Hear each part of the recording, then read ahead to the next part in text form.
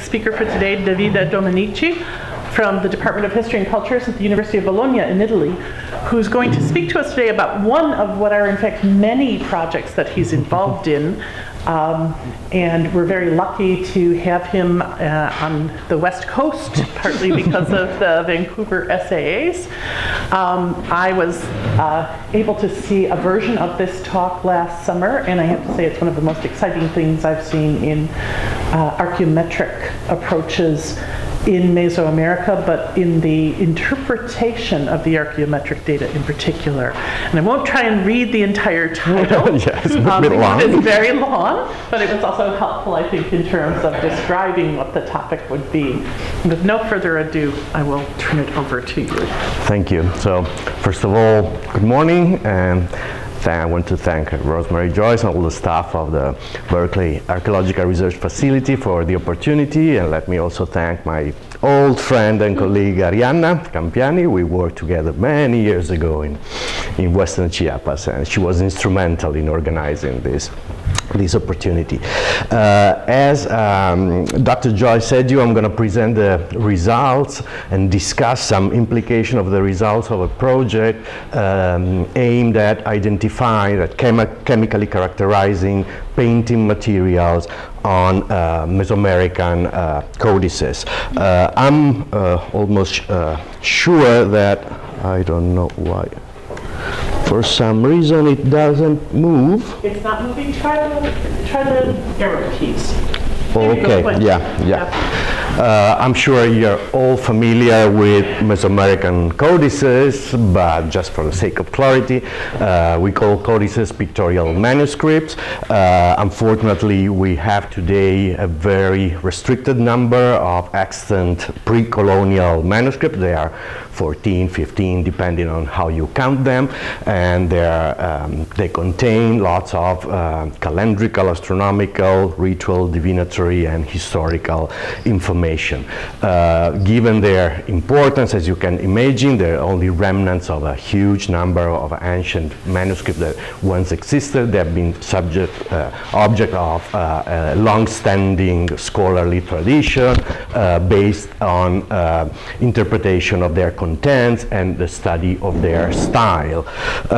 Actually, our knowledge of the practical aspects of their production is extremely reduced. We have, I wouldn't say very much information, but something on the activity of painters, scribes. As you may know, Mesoamerican languages do not distinguish between painting and writing. I just collected here a few images of scribes, for example, these classic Maya images do show codices, classic codices that you can see here with jaguar pelt covers. These are supernatural scribes, while these are human scribes in central Mexico. I want to let you note that here we have a woman, and she's bilingual, because this is the day sign in Central Mexican style, this is the day sign in Maya style, so probably La Pintora was a bilingual scribe. So we know something about the work of painters and scribes, and a good amount of information is contained in early colonial historical sources. This is the most famous, Bernardino de Sahagún, Codex Florentinus. In book 11, he devotes a full paragraph, chapter to the work of painters. Actually, he didn't distinguish very clearly between painters and textile dyers, which is interesting. Apparently, the content of the text, which is, for those who are not familiar, bilingual in Nahuatl, and then it has a Spanish translation. He describes various colors, various painting materials, probably dividing them between those used by painters, which are the first described in the chapter, and those who are used by textile dyeing. So all this said, we have a very, very reduced knowledge of the materiality of this manuscript. Materiality, which is I would say, pretty surprising. I don't know if any of you have ever had the opportunity of seeing a pictorial manuscript. When I first had the opportunity, because as you will see, one of the extant pre-colonial one is in Bologna, in the city where I work, I was astonished. I was used to work on the most famous, most common facsimile of this code, so I was used to these color hues, and then I opened the real one, the original one, and I was really surprised by the brightness, by the light that was coming out from these pages. So I always wonder about the kind of colors or materials that were used in their production. The only information we had until a few years ago came from a small set of invasive destructive analyses that were done, as you can see, starting in 1912. They were done so taking samples of some of the codices. Actually, this information is not really useful. It is useful, but it's reduced because in some cases, such as these Maya codices and the Codex Cospi, they only analyze the white background. And in other cases, they analyze pigments and colors, but with techniques that today are so old that it's not really, let's say, significant. Then one day I discovered that in Italy we have this mobile laboratory called MOLAB, which is a European infrastructure funded by the European Commission, and it is the only mobile laboratory for performing non-invasive analysis on works of art. And as you can see, they built this mobile lab to be used on works of art that are so precious that moving them, especially for insurance paying, it's impossible. This is Raphael Pala Baglioni, and you see the MOLAB team working on this painting. And so the Antonio Sgamellotti, who is the director of this lab, explained me that since this is a European facility, the best project you can apply for to the European Commission is a project that involves various European countries, because that's what they expect. And so I was thinking about this possibility, and I said, Antonio, I have the project for you. In Europe, we have almost all, not all, because a couple of them are in Mexico, but most of extant pre-colonial codices are in European countries. And here you see Codex Cospi in its actual setting, which is the university library in Bologna. And so I thought that it was a real important opportunity. And I was always already working with Codex Cospi for another research project I'm doing.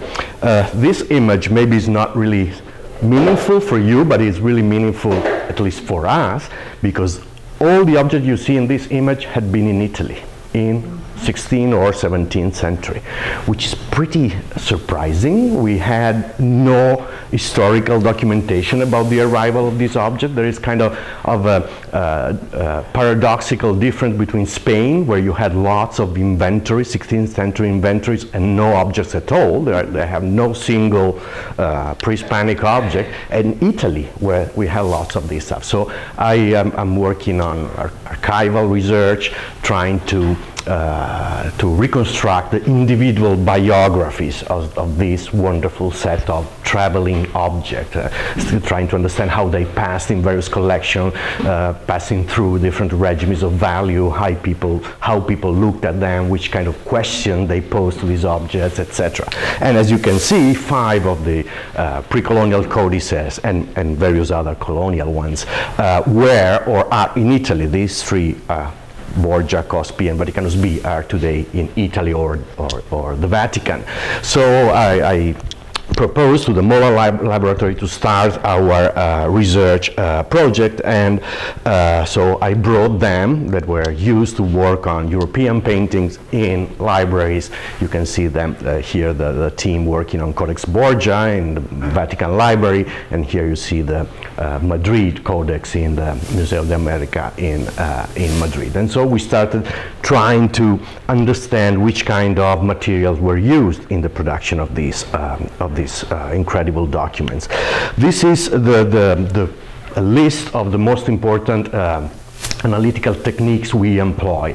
I'm not the chemist of the group, so I won't go into much detail because it's not my field of expertise, but they are all non-invasive techniques, so that you do not need to take samples. You can perform how many analyses do you want. Obviously you have limitation of time, especially of time, but so they are pretty useful. Let's say that in very general terms, probably many of you know better than me how this technique works, but in general terms you have some techniques that works on the elemental or molecular level, as the XRF, for example, so that they say you which kind of chemical elements are contained into the painting material. And here you see an example, for example, lots of calcium, lots of sulfur, and a little bit of iron. So you can imagine that this is calcium sulfate, which is gypsum, and with traces of an iron-containing element, in this case hematite. So then you have other analytical techniques that, again, at this inorganic level, they provide molecular information, so they tell you something about how these elements are joined in molecules.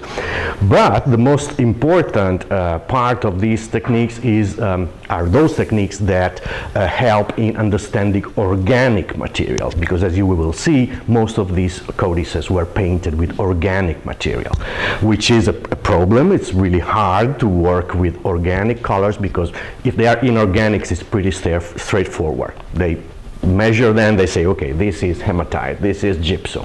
If it is a flower, a yellow flower, chemists say, okay, this is a yellow flower, but it's up to you now to understand which kind of flower it is. So you have an example here of near-infrared imaging. This is the actual color image from Codex Madrid, and you can see in these false colors as organic elements do emit fluorescence. So you see this pink and orange color, meaning that here you have some organic component. This here is indigo, and here is cochineal for sure. So when you know that there is something organic, you go on with other techniques that tells you something about this organic matter. Just an example from a page of a Codex Cospi with 3 different yellows, orange, and this is the result you have. Basically they say, okay, you have a yellow that emits at this wavelength. You have an orange that emits fluorescence at this wavelength. And here starts the problem, because if the color, the dye is well known, and it's indigo or cochineal, for example, the standard spectra are well known, so they say this is cochineal. If it is not well known, you have the problem, my problem now, to try to understand which kind of organic dye could be part of this material. So since 2009 we started our project, and so far we have analyzed this group of manuscripts. Most of them are pre-colonial, but some of them are also colonial ones, such as Selden Roll, Selden, and Mendoza.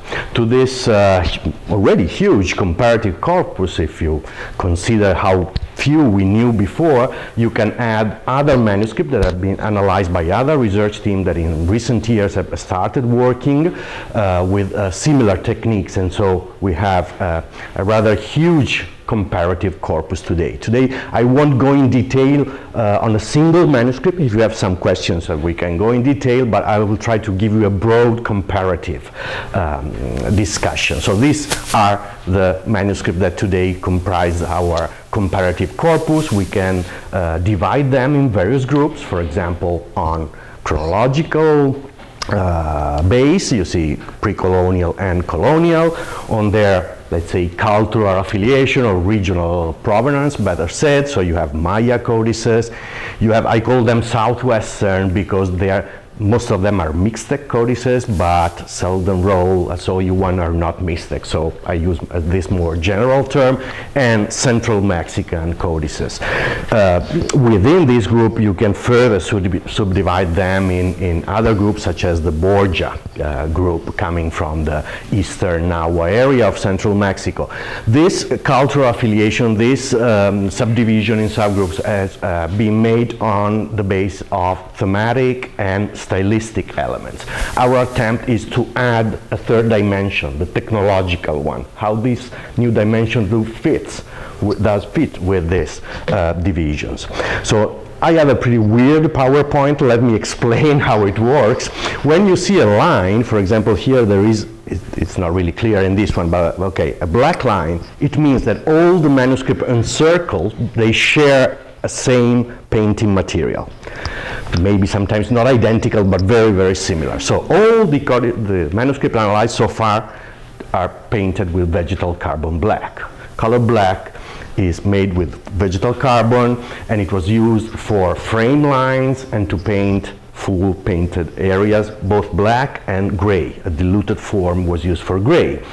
Only two of the Colonial manuscript, they use a European imported gray, lead gray, which is obviously of European origins. Now the fact that the carbon black was so thoroughly used, it's not a surprise, because historical sources do talk in detail about this color that the Nahuas call tlili, which means black, and soot, as you can see, the Codex Florentinus translate as pine smoke, pine soot, and both Sagun and Hernandez do describe how they prepare this color by burning ocote wood, pine wood, under pottery ollas, pottery pots, so that the smoke would concentrate on their wall. And basically the same work, very similar work, is used in the Maya area. Sibic means both soot, carbon lamp black, and ink, as this glyph, beautiful glyph on this ink pot from Hasao Chancawil tomb in Tikal. Shows.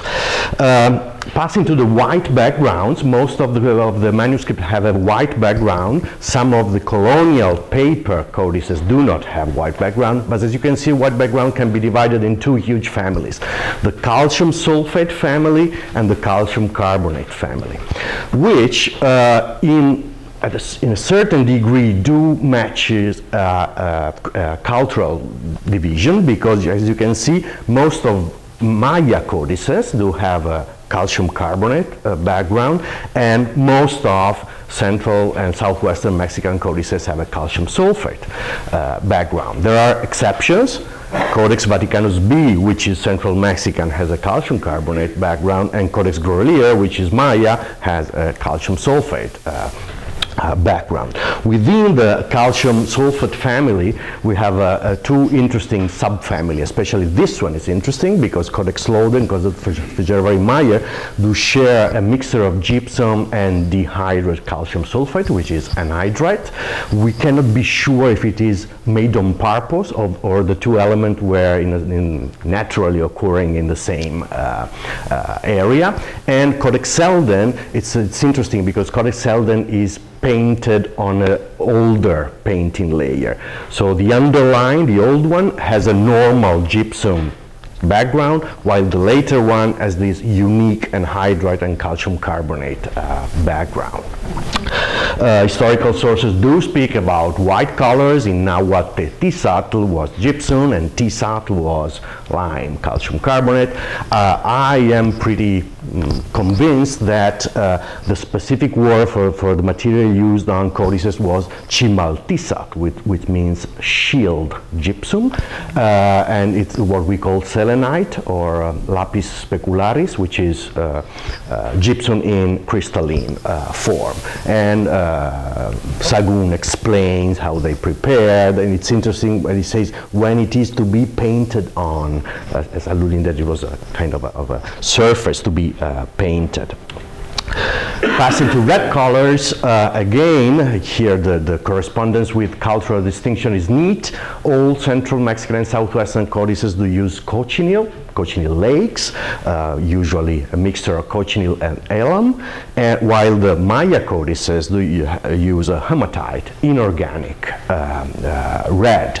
Probably recently they published a fragment of what seems to be a codex from Washington, early classic, and they didn't do analysis, but they say that at microscopic observation it shines as specular hematite, so they suppose it could be hematite.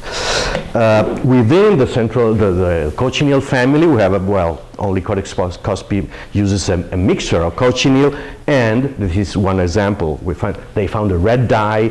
I can suppose it is Achiotl, Anato, Bixa orellana, but I cannot be sure. And more interestingly, as you can see, Louden, Fagervary-Meyer, and Selden and Bodley do share the use of a mixture, or better said, a hybrid pigment, where cochineal is precipitated on an inorganic clay base. Then you have in colonial codices and in Vaticanus B the use of cinnabar. Remember that Vaticanus B is weird. If you want, I will talk about it, but it's strange. But remember that cinnabar is only used in colonial time. I would say that Vaticanus B, part of it are colonial. So it's only used in colonial times. And in colonial times, they also use other reds, ochres, gypsum hematite, minium. This is strange because many of these materials were used in pre-colonial Mesoamerica on other media, but we do not have evidence of use, their use in Codex painting. Well, this is cochineal, I'm sure you all know, this insect living on cactus, Opuntia cactus, well described in historical sources. The name of the color was tlapalli. In many books you will find that it's nochestli, but it's wrong. Nochestli is the insect, while the color is tlapalli, which is an important, very important word in Nahuatl because it means red, but also means colored in general terms, and it was part of this very important diffracism or dual metaphor, int lili, int tlapalli, the black and the red, which meant the knowledge, wisdom, but materialized by the very painting materials used. So tlapalli is kind of an important notion in Nahuatl thinking, and you have this description of the use of cochineal lakes that are exactly what we found on codices. Alum and cochineal, they call it tlacuawa, tlapalli, which means hard tlapalli, and Codex Florentinos described it as an excellent painting material, and with various different the ashen one was probably a grayish hue. On the other hand, Maya codices that we saw, they use hematite, which is exactly the same painting material they used on coeval mural paintings. On Codex Madrid, we found a mixture of hematite and kaolin, and exactly the same mixture was used in Mayapan mural paintings in Yucatan in the same time. So there is a correspondence between the palette of Codex painters and mural paintings in the Maya area, not in central Mexico. And as I said, we found cinnabar in colonial codices, and cinnabar was used obviously in funerary rituals. You see a photo here from the Red Queen of Palenque. Recently they found cinnabar in the Chichen Itza throne, so it was used to paint sculpture, but not to paint manuscripts. And last one, blue. Most of analyzed codices do use Maya blue, which, as you may know, it's a hybrid pigment composed by indigo and polygorsite. While Vaticanus B is weird again, it has two strange non-Maya blue are still under study, still we cannot understand perfectly how they were made. And as you can see, Codex Bodley and Selden do share a very interesting color, which is kind of a Maya blue produced in central Mexico using local materials, as if they were trying to reproduce the recipe of Maya blue, because they didn't have the clay polygorsite, which is only in Yucatan, and it is made sepiolite, which is an arche, and comelina, which is another flower, matlali in Nahuatl. Actually, you can see that Bodley is also in the family of Maya blue, but there is a single numeral dot painted with Maya blue. Probably it's a late repainting. It was vanished, the blue, and so someone painted that blue. Okay, Maya blue is the most studied painting material in Mesoamerica, composed by indigo and this inorganic base, that, which is palygorskite. We always say that this material was not mentioned in historical sources, but recently both Elodie Dupé-Garcia and Diana Magaloni proposed that this word, which is quite ambiguous, the shortly, could be the Nahuatl name of Maya blue. And well, Maya blue, it was used in the past, especially in the Maya area, and at least since the Epiclassic, also in central Mexico. Here you see an Aztec Tlaloc Oya from Templo Mayor painted with Maya blue. An example from the Madrid Codex to show you one of the limitations of our techniques. As you can see here, you have a blue god, and you see this gray snake.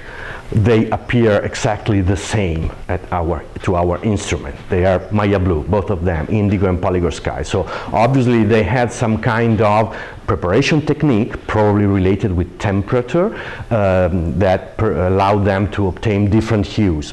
Most of the Codex Madrid is gray, so you will find in many texts saying, oh, it simply deteriorated.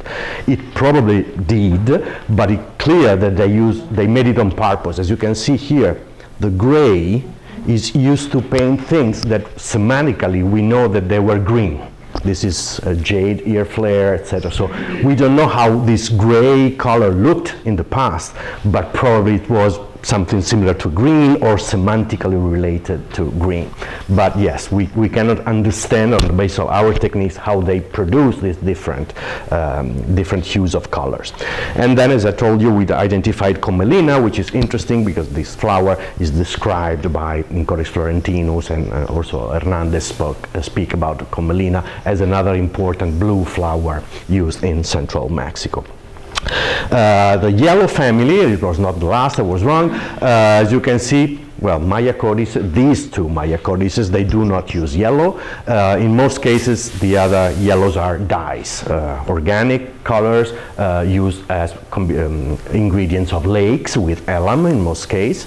Then we have a central Mexican group using hybrid pigments with clay, and also Codex Natal, which is Mixtec, shares this same yellow. And then the big surprise. We found orpiment in Codex Cospi, and then we started finding orpiment in various codices. Before our analysis, it was thought that orpiment was imported in colonial times. And as you can see, it was used also on many colonial manuscripts. Now we are sure that it's pre-colonial. It has been found later on in a Teotihuacan vessel, and a friend in Vancouver told me that we probably have evidence of orpiment in Olmec times in cave mural paintings in Mesoamerica. It's still confidential, but so it was another of those materials used on in other media, and which had a very restricted use in pre-colonial Mesoamerica, and then it was used on colonial manuscript.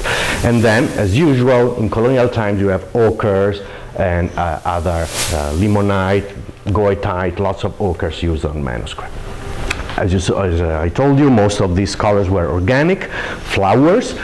These are the three most important yellow colors described by Sahagún, Zacatlaxcalli, Xochipalli, and Quapashtli.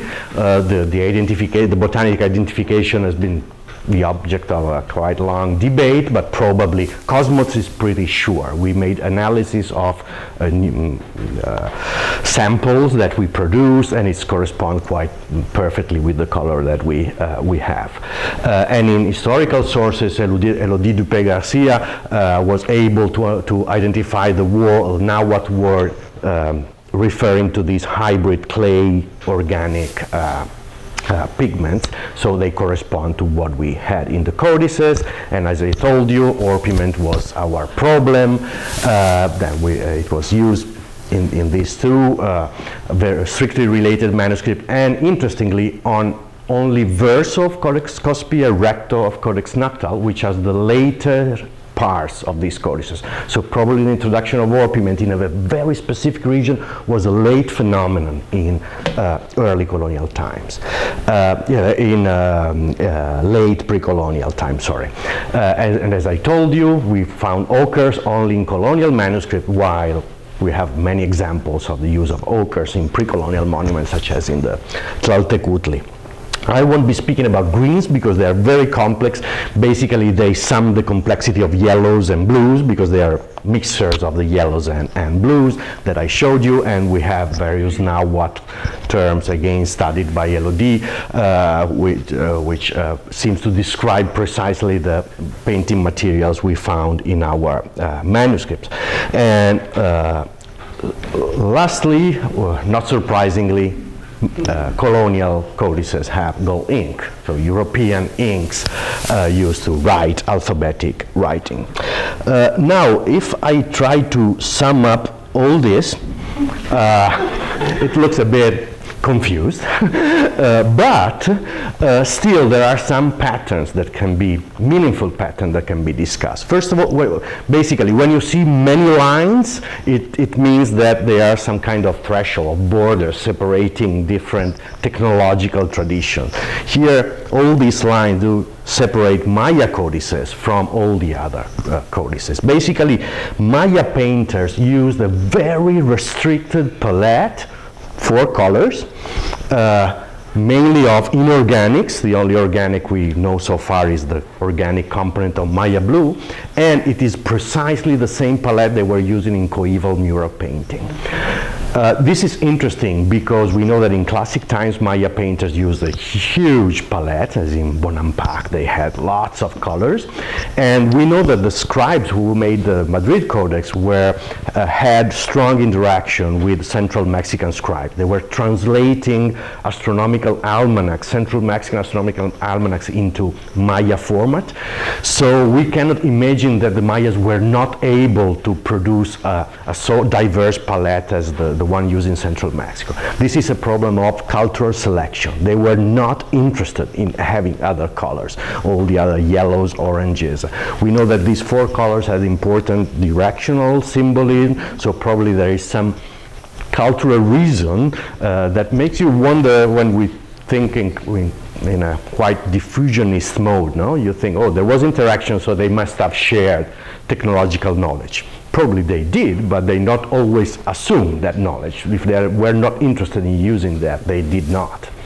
So in this case, manuscripts and mural painting are using exactly the same palette. On the other hand, in the central and southwestern Mexican areas, the situation is completely different. First, let me very rapidly show you that, for example, you see the Codex Selden and Codex Baudelaire do share many lines. They share many materials. They have a very strong stylistic similarity. I think this is a technological tradition specific of the Tilantongo-Jaltepec area in the Mixteca. They come from 2 neighboring pueblos. So I think this is a hint towards specific technological tradition. Interestingly, Codex Natal proceed from the very same kingdom of Tilantongo, but it shares lots of technological elements with Central Mexican, with Borgia group codices. And it is also matched by stylistic elements. It's as if Codex Natal tells Mixtec histories, but in a very Nahua style and palette. For some reason, this codex is kind of in between. Codex Colombino stands alone among Mixtec codices, and it comes from the coast of the Mixteca. So again, probably a regional reason for this standing alone. If we go to the Borgia group, it's interesting. As you can see, well, this is obvious. Vatican B is unique, is weird, is strange. We are still working on it. We will publish it soon, hopefully soon. But Elodie Dupé, when I first told her of this project, she told me, you will see. Codex Vaticanus B, which is the awful pre-colonial codex, there's always been said that there's an awful style. She always said that would be the most interesting, and she was right, because it's incredibly complex. But leaving it aside, as you can see, Codex Lode and Codex Fejer-Weihmeyer, they do share many common elements, including that very unique background. And this is interesting because they also share stylistic element. They are so similar that could have been painted in the same workshop. And also you can see the use of this barren dot. It's not barren dot numeral system, but something that similar to the barren dot numeral system. They use orpiment, etc. So there is a long debate on the area from which they come. Probably they come from the Tehuacan area. It's one of the possibilities. So I think that this palette was typical of the Tehuacan region. So we have a subgroup in the Borgia group that is defined on both thematic and stylistic, and now we can add technological elements. On the other side, the other subgroup of the Borgia group is represented by Codex Borgia. Codex Borgia is incredible because it has the simplest palette among all the analyzed codices. All of them are organic, no minerals at all, only clays used in hybrid pigment. I would say, let's say I cannot publish it, but if you ask me, I would say that this is the classic palette. Codex Borgia is neat, few colors, the basic ones, is one of the stylistically more important codices, probably painted in the Cholula area. I would say that this is a representation, a materialization of the most classic Central Mexican palette. So we have these two groups. And Codex Cospi is extremely interesting because its recto was painted in a style very similar to Codex Borgia with an almost identical palette, probably in the Cholula area, and then it was moved probably to toward the Tehuacan region, where it was painted on the other side by a local painter, as you can see, using the same, we're painting very similar thematic stuff, but also using the local palette with orpiment, etc.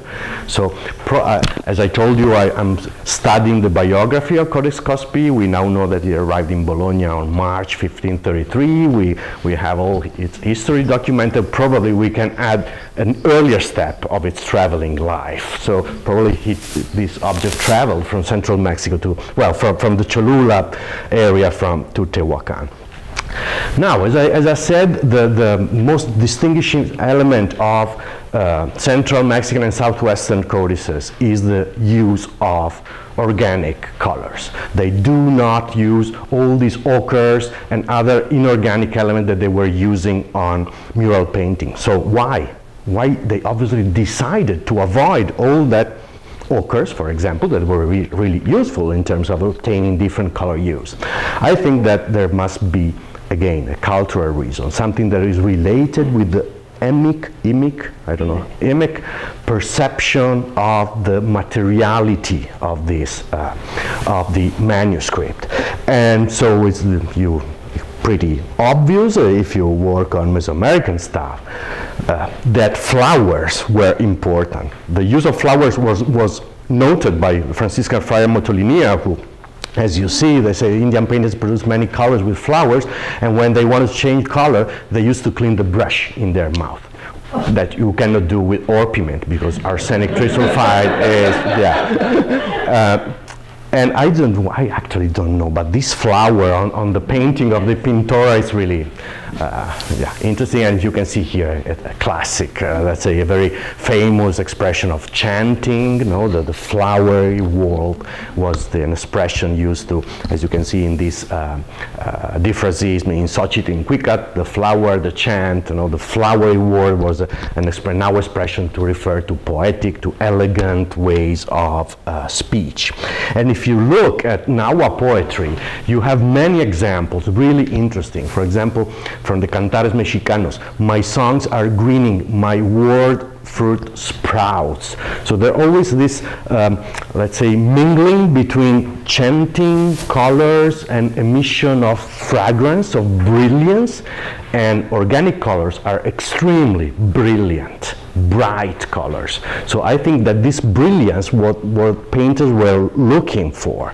And for example, with flowers you paint things, with songs you give them color, you see again. And this is interesting because as jewel mattes shot with jade and emerald sunray, the green place flower songs are radiating green, they're shining. So this shine coming out from the pages is probably the material aspect they were looking at. Okay, you have other examples, I won't go in detail, but this emission of fragrance, that is an emission of song. I think that we can say, being careful, but in some way the use of this painting material made that pictorial manuscripts were perceived as if they were embodying the flowery matter of chant. And so it has something to do with the performance of public performance of this manuscript, chanting. Bourgois tells us that they put them on walls and they used to chant the manuscript, etc. All this cultural universe had a change in early colonial times. All these lines are saying that in colonial times something very new happened, and it is the use of inorganic colors. So they started using cinnabar, ochres, hematite, and lots of inorganic color. Probably this trend already started in late pre-colonial time where they introduced ore pigment, but obviously this early colonial material experimentation, as I like to call it, was really strong in this in colonial times. You have different timings. You have, when you have a manuscript from peripheral areas such as Selden Roll, which is late 16th century, it is painted with a typically pre-Hispanic palette, kind of colonial backwater there. But in central Mexico, what is beautiful is you can see the timing of change.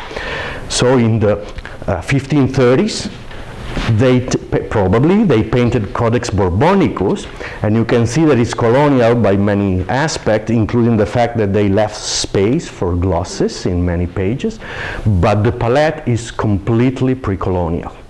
It has no single strange color, so it's from a material point of view, it's completely traditional. 10 years after, oh sorry, I was wrong. 10 years after, the painters that worked on Codex Mendoza introduced just a few, we spot just a single point with a lead gray in the pictorial part of the Codex. They obviously use European ink on there, but this red gloss is made with cinnabar. So a local material, but not used in pre-colonial times. So this is the start of this manuscript embodies the colonial material encounter in some way in my idea. And then a few decades later, toward the middle and the second half of the 16th century, you have lots of inorganic material used in images that, as you can see, they are changing their function. They are something like illustration of text. So there is a change in the structure of these objects. They are more and more similar to European books with the text. This is a bilingual text, etc. And so I think that this early colonial material experimentation is made possible by the fact that scribes are in some way facing a new context of production and performance of things that before the conquest were chanting manuscript, chanting objects, and now are something like books as we perceive them. So in some way, to face the challenge of picture writing in the turmoil of colonial war, they had this opportunity of widening their palette using inorganic elements, both local and European. And ironically, this was happening while Europeans were discovering Mesoamerican organic colors. This is cochineal. 1565, Paolo Veronese in Italy is painting with Mesoamerican cochineal. This has been analyzed, not by us. So it's a moment of exchange of painting materials, and well, this is of the global circulation of those objects that I showed you, and also many painting materials, but this is another story. Thank you.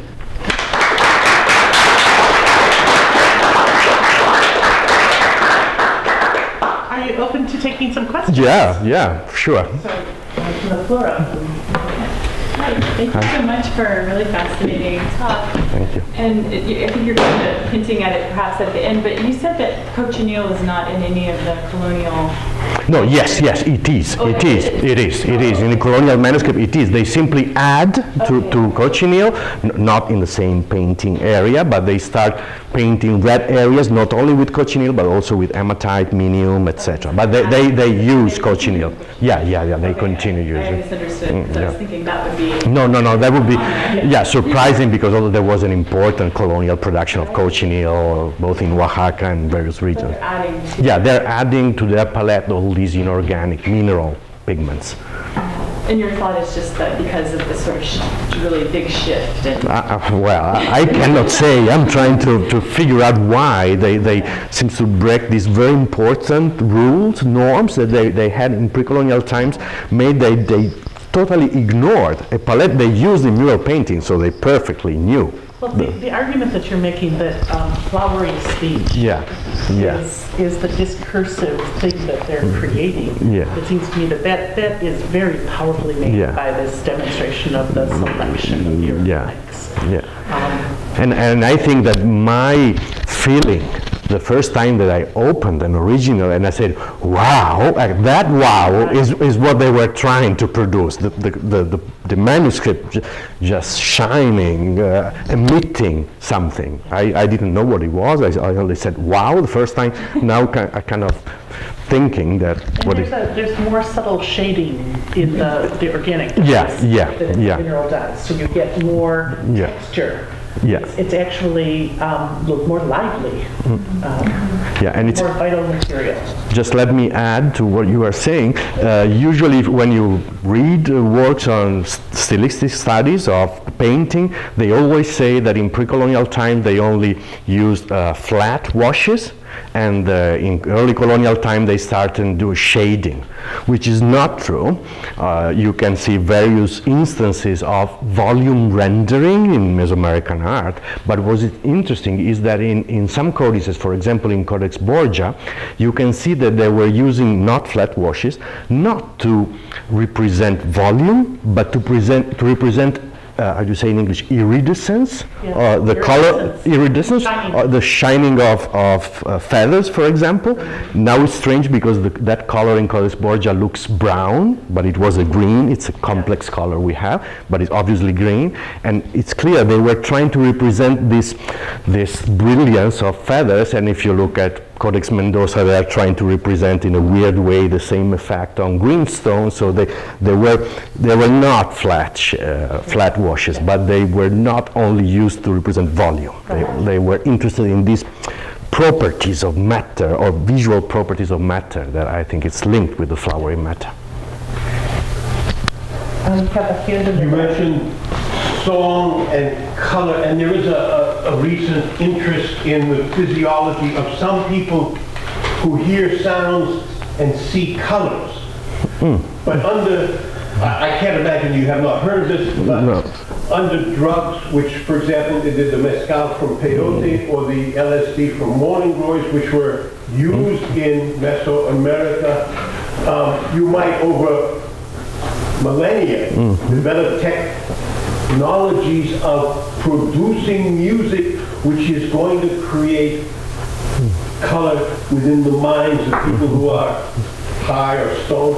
And in some populations, perhaps, certain Indian populations, perhaps this is a normal state. It could be. I don't know the work you're mentioning. Obviously, it could be. We have even various representation in. I cannot think of the name. Synesthesia is a cognitive crossing over.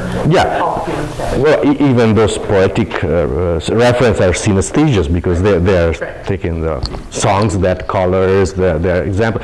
So it can probably be related with some drug consumption, but I think there is a very important element of now aesthetics. If you think aesthetics in a very basic way as attributing value to sensation, to perception. In our world, this process was very complex. When you read Nawa poetry, you see that this adding layers of values, of even moral values to sensorial perception is. Now we use LSD. They use okay. Well, in Codex Vindobonensis, there is 9-wind playing a musical instrument and chanting, while some guys are eating mushrooms, and the music they emit, they make that the sun rise. So. Nico. I was wondering if you have evidence of maintenance or refreshing of changing chemistry maybe. Yeah, we have lots of them. So we have, on one side, repaintings of whole codices. Codex Selden, for example, is completely repainted. We have evidence of repainting of specific parts of codices for cultural reason. They were changing part of calendars, probably when the Codex was moving from an area to another one. Codex Vaticanus B is a very clear occurrence of this kind. You have, I don't know how to say it in English, in Latin is pentimenti, when they painted something and they usually use a white calcium carbonate layer to delete what they painted. And then you have cases such as Codex Bodley, where probably this hybrid commelina sepiolite paint was not very good, so it flaked out, and someone repainted some numeral dots with Maya blue, in ancient times, obviously. And then you have the sad discovery we did. Codex Borgia is heavily repainted in modern times with Prussian blue. When we discovered that, I had the nightmare of going to the guy at the Vatican Library and saying, your manuscript had Prussian blue. Probably because it was on blue and on yellow, probably because these hybrid pigments, they have this clayish component, are quite hard, and so they tend to, how do you say, deflake? Or flake off. And so someone probably restored. So they told me they are going to make archival research at the Vatican to see if Franz Erle or some of the old conservator tried to. So we have various evidence of.